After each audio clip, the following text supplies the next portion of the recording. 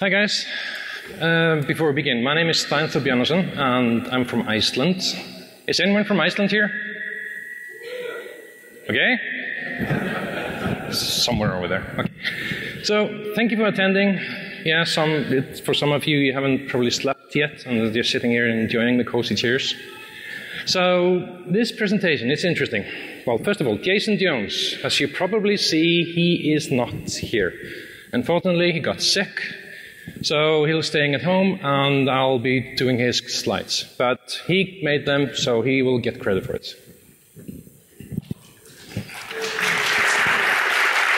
Okay, so this presentation, it's an interesting one because it's about a security incident which didn't happen. But it's an interesting one. And as we as security professionals, we often sit down and think, what could be the worst thing which could possibly happen? And all those doomsday scenarios, if this happens, and so on and so on. And back in February, when something called the Mirai Windows Trojan came out, that was one of those, oh, beep kind of things. Because when we saw it, it was actually a critical component in one of the worst case scenarios which we could possibly think of. Luckily, it didn't happen. So, the purpose of this presentation is to explain what was going on, give you some details about the Trojan itself, what it can possibly do if it gets activated, and how to defend against it. So I think this is rather important. Some people are saying, hey, you shouldn't be going public with this, but yeah, people need information. And if this happens, and I think it actually will, then you are prepared. You know what to do. So, IoT, we all know what IoT is. Yeah, it's all kinds of wonderful things, doing all kinds of magic, but it's just security issues, back and forth. Because they're supposed to be easy to use, they're supposed to be easy to deploy, should be low cost, and so on and so on, and of course it leads to all kinds of nice security issues. And I'm really happy to see what's happening downstairs at the IoT workshop where you're hacking those things, because this is what this need is. We need to get people to understand they need to secure those devices. Unfortunately, there's still millions of those things out there unsecured. And what happened last year is basically this, large-scale weaponization of vulnerable IoT devices. And those IoT devices, which were weaponized using the Mirai Trojan, actually were used to launch one of the biggest DDoS attacks we've ever seen. Up to 800 gigs, some say 1 terabit, against DIN, against crypt security, OVH, and so on and so on. And these devices are being used to launch attacks which are really devastating and hard to stop.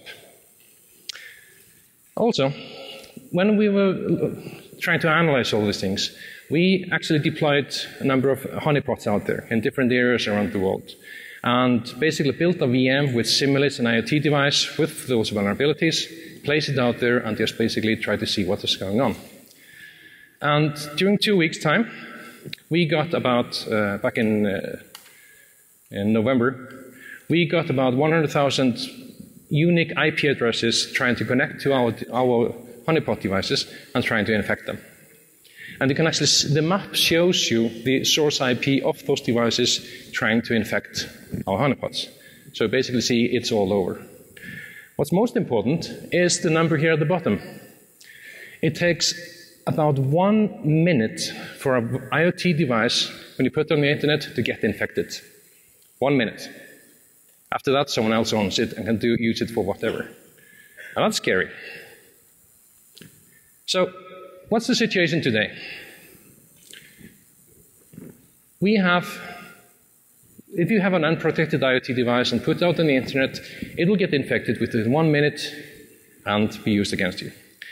Luckily, most of the IoT devices today are behind a NAT device, a firewall, or something protecting it against all those scans from the internet. The ratio, well, some say 5% are visible, 95% are behind the firewalls. And it's okay, this is sort of okay. They can't be scanned, some might be breached in some ways, but most of them are behind there and it's relatively secure. We thought, that's what we thought basically, until early 2017. So, I'll come back to this iceberg a little bit later on. So, Windows-based IoT infection. This is about the Trojan which came out which was discovered back in February. So, before I go into details, then let's give you a little bit of background. Malware infecting other types of devices, or basically hopping from one device to another, is not something new. We've seen this with malware which infects Windows computers and MacBooks and Mac OS, and then infects your telephone, your Android phone or Android phone or the Apple phone, things which go on and try to break into your two-factor authentication, so on and so on. But this is, I would say, as far as we know, this is the first Trojan which actually tries to infect IoT devices. So, Windows Mirai. Detected early 2017. This is not a Windows version of Mirai. This is actually a refurbished Trojan which we discovered back in 2016. Back in 2016, it was actually used to probe for and attack Linux machines and try to mess with the SOC settings, so you could actually attack those machines. So someone took that Trojan and bolted the Mirai code onto it to actually make it now infect IoT devices. So basically, someone refurbished it and is reusing it to do new, interesting things. It appears to be Chinese. Well, the reason why we say that, some of the text inside the binary, some of the domain names it uses, the command and control service which are hard-coded, point towards China, and so on. It is not built in a way which would expect a professional organization to do. There were some bugs in it, rather embarrassing bugs in the first versions which then got fixed. But again, we don't really know. Can just guess. So, the way we actually map this back to the older versions is that basically the older versions all contained inside the executable these properties, which never changed except for the version numbers. The way it works, it spreads to Windows. That is, when your computer gets infected, it actually then starts off and tries to brute force MySQL and MS SQL databases, scans for us, and tries to. And then if it finds a vulnerable machine, it injects stored procedure calls, which basically then will download and install that Trojan on that machine. Later versions also did RTP attacks and used WMI as well. Simultaneously, that Trojan will also scan for vulnerable Linux and IoT devices. And this is basically exact same like Mirai is doing. It scans telnet, scans SSH, has a database of commonly used usernames and passwords, tries to log on, and then tries to understand what kind of OS it's actually was able to log on, and then injects the proper binary for that specific OS. So it's basically the same way as normal Mirai. And it's not using any of the other exploits which we have seen more recently, attacks against the web servers and so on. It's just plain force username, password attacks. A little bit more details. The different versions have used multiple different command and control servers. The interesting thing, when we saw it initially, then the command and control servers were only active for about a week, and then they died. So the later versions actually were pointing towards command and control servers which are not active, which made it a little bit more difficult to understand how it actually behaves. But as I said, I'm not sure what was going on. Was someone doing an experiment? Was it a mistake or whatever? But the CNC servers only active for about a week. Like I said earlier, spreads and installs. We load via wget TFTP. You can also use echo to just push the binary across the telnet or SSH session. And the interesting thing is how they actually build up the binary. Because it actually uses the resource part of the executable to store the different binaries. So it basically has about 9 of them, just puts them in there, and it's actually a nice way to build the Trojan itself. So I would say the programming part is pretty okay. I like the structure of the Trojan itself. Easy to extend, easy to modify, easy to create new versions. As you say, the Mirai command and controls for the Mirai part, they were hard-coded to this address, and they were all down. They have never come up. The command and control service for the Trojan itself Those are the ones which are up for about 1 week. Okay? And this is just showing you how it's actually stored inside the resource file. Yeah, go ahead. Okay? Okay, someone is trying to inject something. It's a remote injection call. They also stored all the debugging strings inside the binary, which is pretty nice of them.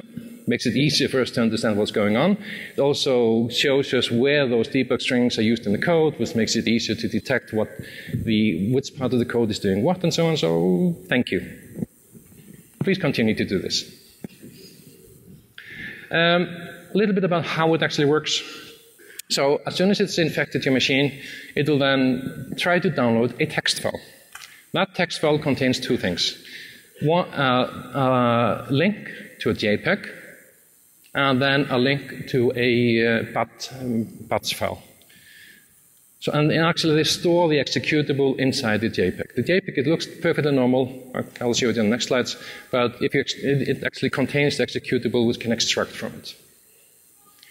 It also downloads a version file. So it actually tries to see what's the latest version and so on. So just to keep itself up to sync. So this is the JPEG. Looks like a normal JPEG. If you take a look at it or try to see what's going on, you can display it. It's a nice picture. But inside it, you have the actual binary for the executable. Pretty common. The BAT file downloaded, also nothing special except for this part, the one highlighted in green, which is showing you that it actually tries to download the DLL. You have no idea what the DLL is doing. Could be doing anything. But at least it has a hook for downloading something extra to do extra things.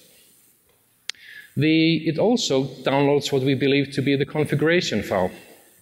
So first it downloads a file containing the MD5 checksum of the configuration file, and then the configuration file itself, which is encrypted. And because, as I said, we were not able to do detailed diagnosis of it, then we were not able to crack this and see exactly what it contains. But it probably contains with scanning modules to use, the subnets to look at, and so on and so on. And also the username and passwords used for brute forcing, then those are probably in there because they're not part of the executable itself. So, okay, now I've spent about 10 minutes talking about the Trojan, which never got active. So, what's new? Well, people are deploying these, creating Trojans all the time. And what's so special about this one? Why am I actually up here and talking about these things? And that's because of the iceberg. 5% of IoT devices are outside in the open internet and are already being used. 95% are behind the firewalls, and everyone thought that was perfectly safe. So, these things happen. Zombies. So basically, a vulnerable computer, a computer containing a virus, when it comes into your network, it is now capable of actually locating and infecting all those vulnerable IoT things you have behind the firewall. Could be your webcams, could be your DVRs, could be anything. We have refrigerators and stoves downstairs. It could be used as bots or zombies. So it will actually subvert them and change them all from something innocent and nice into these kind of things. Now, when the attacker has gained control of all those things behind your firewalls, he can begin to do interesting things. Like, of course, scan for other devices, launch outbound attacks, and then also try to attack internal resources. So let's go into more detail about this. What can happen? First of all, this is a typical network design for a mid-enterprise network. I'm not going to tell you who created it, because we need to protect the innocent. But it's a typical design for how to build a secure mid-enterprise network. The usual thing, bad guys on the outside. Then you have some security boxes. And then you have this guy. The one who was attacking DEF CON, he got infected by something, and then tomorrow he comes back to his network, probably his branch in Las Vegas, plugs in, and then he plugs in his laptop.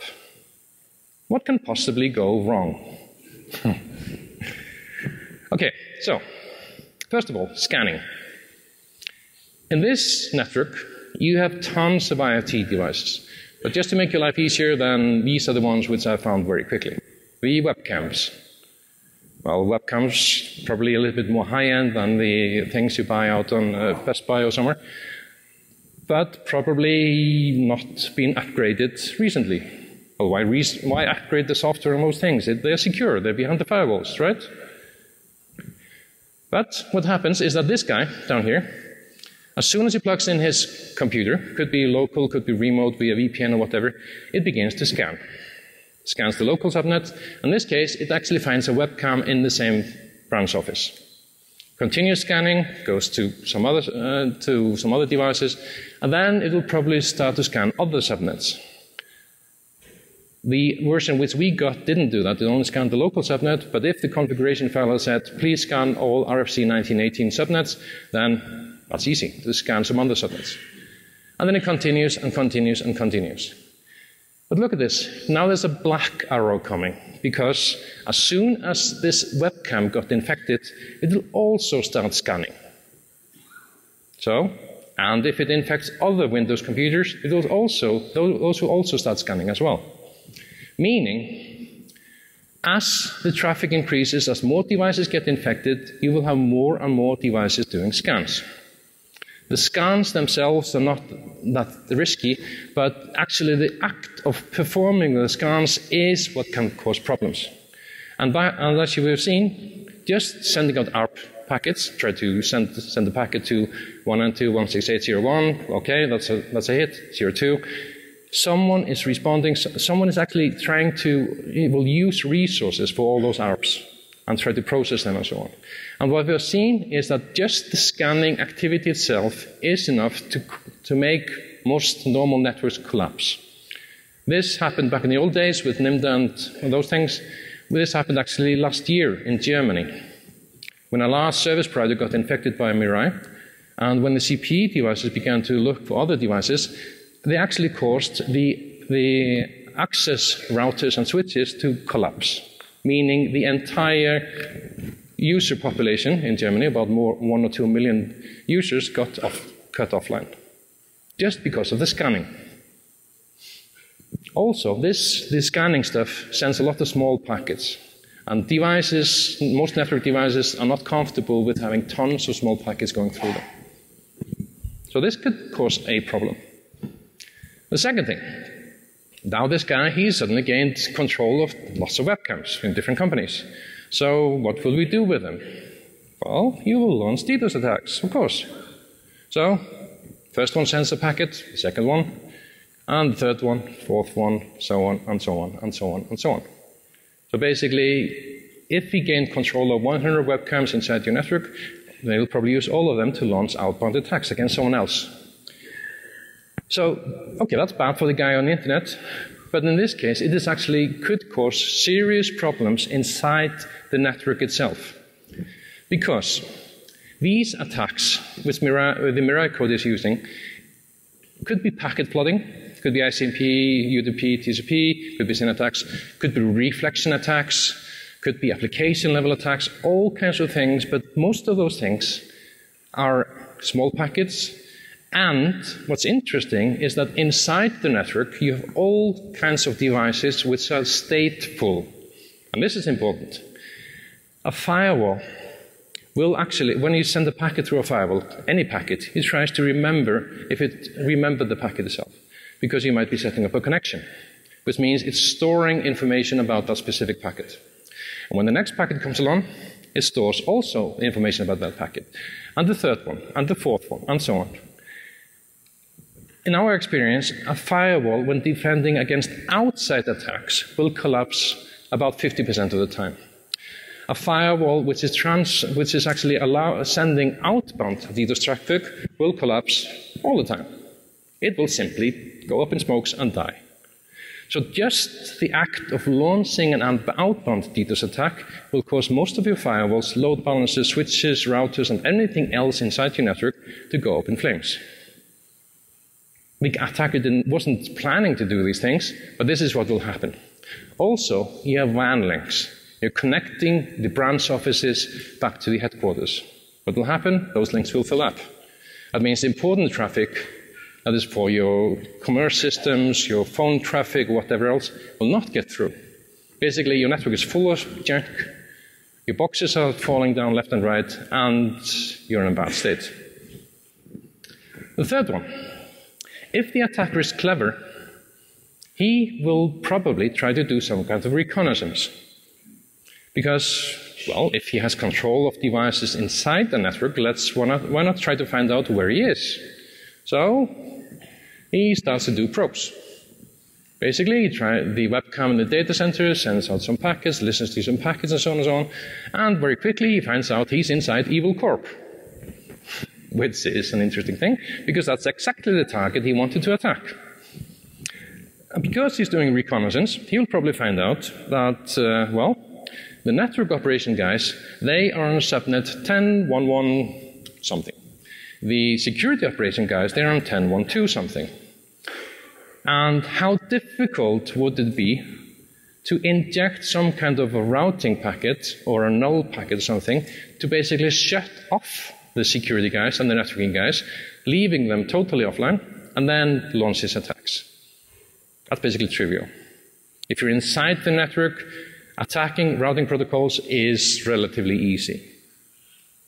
So, he would then launch his null routes, shut off the security guys, and then he would start to DDoS the data center, then he would start to DDoS the regional data centers, and so on, and basically taking everything offline and totally shutting down what's going on. So, this sounds bad, and also, this could actually lead to something new, which is the ransom attack, well, basically, DDoS attack from the inside. Because this clever guy would run this for 10 minutes, then he would send an email saying, hey, please pay me some bitcoins. Otherwise, I'll continue. And defending against an insider attack, if you're not prepared to do that, is really difficult. You will not be able, it's difficult to start to reconfigure your network, set up segmentation, remove stateful devices, put hardened devices and so on, during an attack. It's basically impossible. So, and then the question is, wait a second, can a webcam or something, a thing which costs $100, can it actually take down a $500,000 core switch? Something huge from Cisco or someone else with multi-terabit this and that and so on and so on. And the answer is, if that device is not secured properly, yes. But to understand that, we need to understand the anatomy of the typical network device. Most network devices have something called fast path, and then they have something called slow path. And this is where the CPU lives. This is where all the ASICs and hardware actuated this and that lives, and basically shoves packets through it on a full wire speed. And the packets going through, these are the normal data packets, and this is, in most normal situations, a network device works. Packet comes in, it'll look up where the packet should go. This happens in hardware, takes no time whatsoever, and the packet goes out a different port very quickly.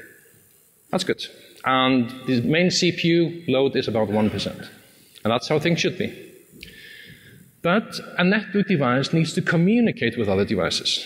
This means it needs to receive information, needs to receive routing updates. It needs to be able to be managed. It needs to send statistics and so on and so on. So there will be some packets going towards the device which it has to process.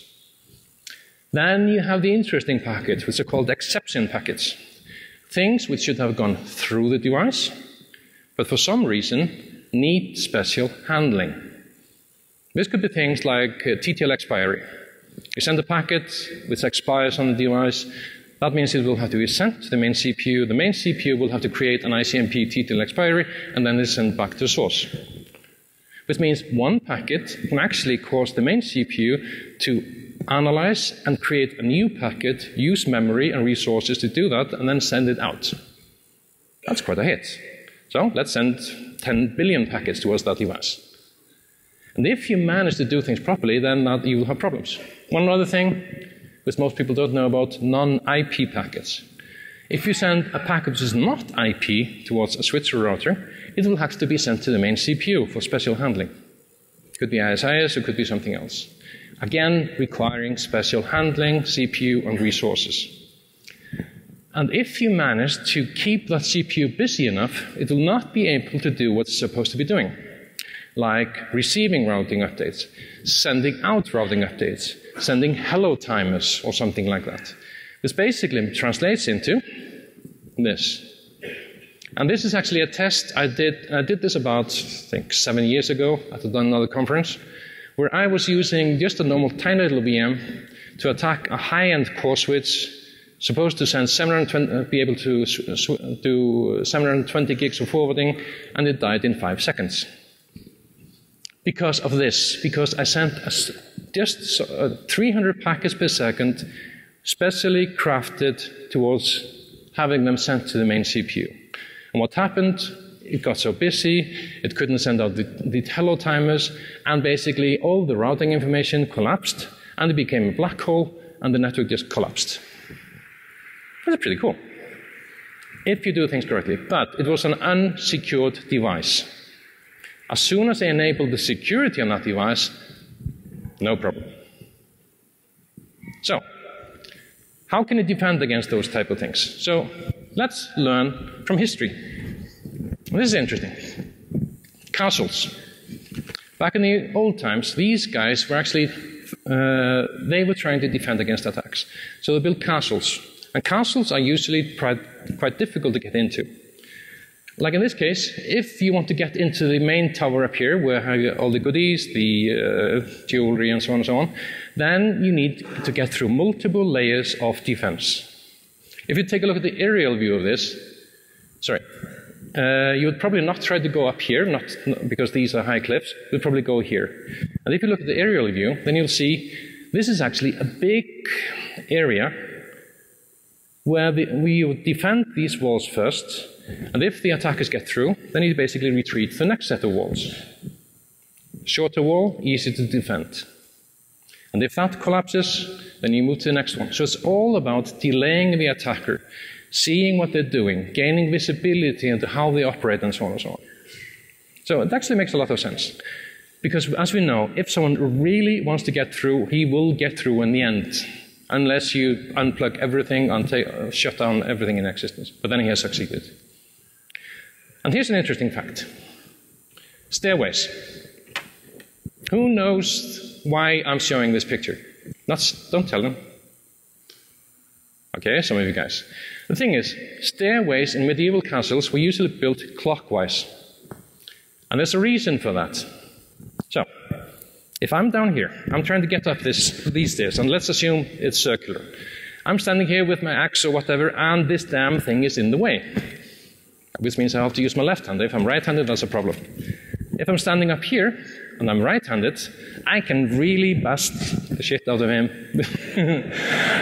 And it gives giving me an advantage. So just the fact of building a castle with the stair going this way actually gives the defenders an advantage. So it's a small thing, but actually someone thought through these things and thought, this makes sense. And by the way, is anyone from Scotland here? No one? Because the Scots did it the other way around. And the reason for that is that one of the last families in Scotland in the medieval times, they were predominantly left-handed. So they built the stairways such that it would give them an advantage. Which sort of makes sense. The only problem is, by building the stairs that way, that made it actually easier for all the right-handed guys coming up. Okay, so it's, yeah, okay. Not sure if it actually made sense, but that's how they did it. So, coming back from castles. Layered defenses, building your network so it's in such a way that can actually withstand attacks, can detect what's going on, and so on and so on. The interesting thing is that the service providers have been doing this for the last 20 years, because they are in exactly this situation. They cannot rely on anyone, they cannot trust anyone, they get attacked by the customers, they get attacked by other people, and so on and so on. And they really need to build the networks so they can survive almost any kind of attack. And the thing is, they actually use a six-phase methodology. The first thing is preparation. You need to harden your network. You need to design your network in such a way that it's able to withstand these type of attacks. That means using a lot of time and effort to actually implement security, put segmentation, put access lists, and so on, and such that they are in the best shape possible to withstand the attacks. Then when things go wrong, you have to, first of all, identify that you're being attacked. Sometimes you're not able to see that. If it's a stealth attack, it could be just going underneath what's happening. Someone could launch a big DDoS attack while they're trying to hack their way into your network. So you need identification. That's the first thing. Then you need to be able to classify what type of attack this is. Is it this kind or that kind, and so on and so on. Then you need to understand where is the attack coming from. And then, and only then, you do something. The biggest cause of outages is when people do something. They panic. They start pressing buttons, and they implement this or that. And in many cases, they're just helping the attacker because they have absolutely no clue what's going on. So you need to follow these steps to actually understand what's going on. Then, when you're finished with this, before you go to the pub and say, hey, we did good, and we're good guys, and everything is fine, understand what went wrong, learn from the different phases, and then make sure you actually can do things in a better way. So you can also look at it from this side. Let's implement network segmentation, understand the developer process, and use flow telemetry. And this is actually for free. This is NetFlow, which almost every device has. And you can take the NetFlow information, and that will actually give you understanding of what's going on. It will detect those scanning attacks. It will detect all the attacks. It will show you what's happening. And by the way, everything I'm saying here is actually in a white paper which you can download with all the nitty-gritty details. And then you should scan for your own services. You don't want someone to use your own DNS server to launch a reflection attack against yourself. So find those services which are not secured properly, harden them, configure them correctly, and basically, if you think that everyone is out to get you, that's the right way to think. Don't trust anyone. Not your customers, not your employees, anyone. They can all become zombies and attack you. And there's all kinds of features which you can implement on the network devices which are disabled by default for some interesting reason, like reverse URPF, DHCP snowping, source guard, and so on. Most of them will stop all those things from happening. So, summary. The attackers are now inside the house. This hasn't happened yet. But someone took the time and effort to write the code to do exactly these things. For some reason, they didn't go live. We don't know why. Was it a test? Was it a mistake? Or just someone having fun? We don't know.